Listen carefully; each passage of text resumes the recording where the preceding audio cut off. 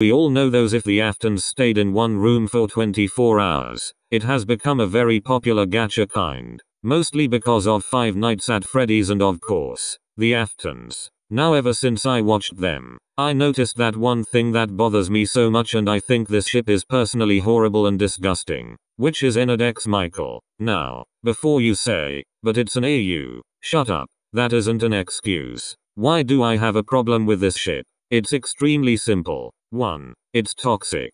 Ennard x Michael fans will attack you if you don't ship it, and they will send you death threats. Yes, you heard me correctly. Just because someone doesn't ship a ship doesn't mean you can attack them. Number 2. The AUs. Now some of the AUs are very good, but hear me out. Most of them are bad. Because for Ennard and Michael, it's either a heat or abusive relationship. So basically, here's an example. The abusive relationship kind isn't cute nor funny. Having an abusive relationship is a massive problem. So Ennard will be abusing Michael, and unpopular opinion, but it's honestly not funny or cute. Now for the heat kind. It's basically them being horny for 24/7 and they fuck in the bathroom. Think this. How can a robot and a human have sex? Logic.